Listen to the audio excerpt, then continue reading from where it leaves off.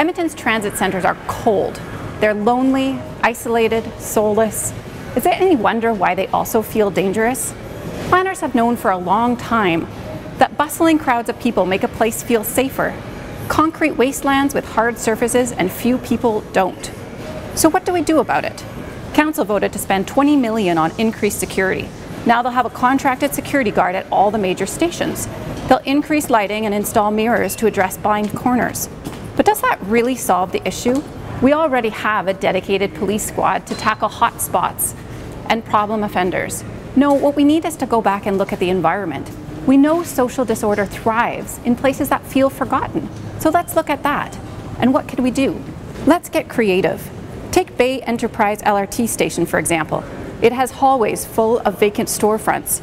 Space originally meant to be an indoor mall. It was never used. And now those vacant hallways contribute to this feeling of being forgotten, which is dangerous. What if the city offered the space for $1? Whoever had an idea that offered the most public benefit would get the space. They just have to make something that feels alive.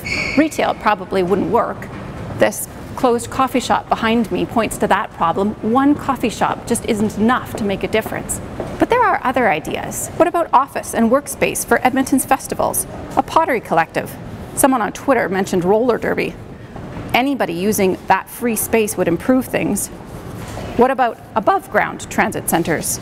We have these big concrete bus loops. Do you ever get the sense the transit centre is designed for the bus instead of being designed for people? Forget making people gather and wait in isolation. Bring the buses to where the people are.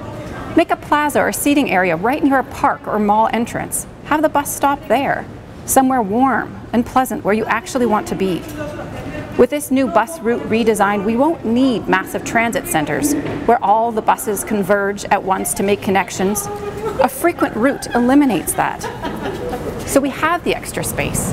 Why not build affordable housing, a storefront library, business incubator, coffee shop, meeting space? Why not?